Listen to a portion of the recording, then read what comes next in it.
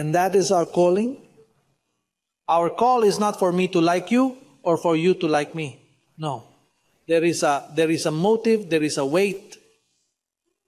There is a responsibility that you and I have.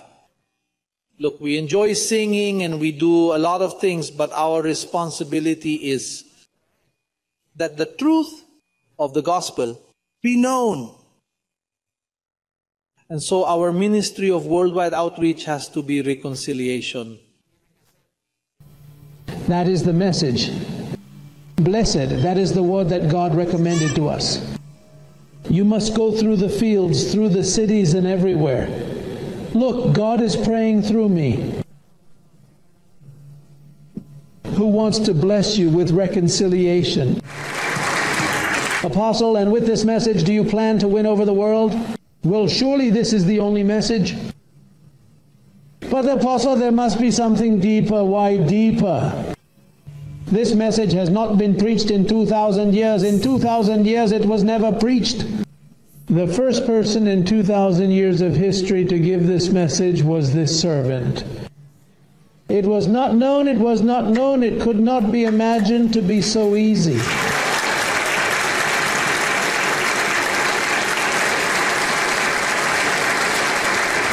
So this message in the same way, I call it the mystery in the same way. It is a good way to begin to prepare the ground in the context of a friendship for you to say to a friend, look, don't you think it's right that if sin entered through one man, it went out through another? And he's going to tell you no, but John says, if anyone has sinned, it's that John was the first one who violated the principle in the same way. He witnessed that John the Baptist said, the Lamb of God that takes away the sin of the world. But he died, rose again, took away sin, and John continued to preach sin by being in circumcision. Look, over there someone says in Revelation, whoever is clean, let him be cleaner, as if it were a matter of washing the flesh.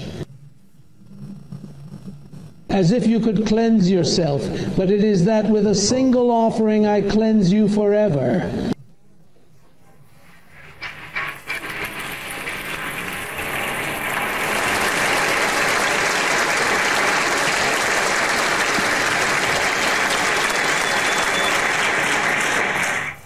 We have to do a job and do it well.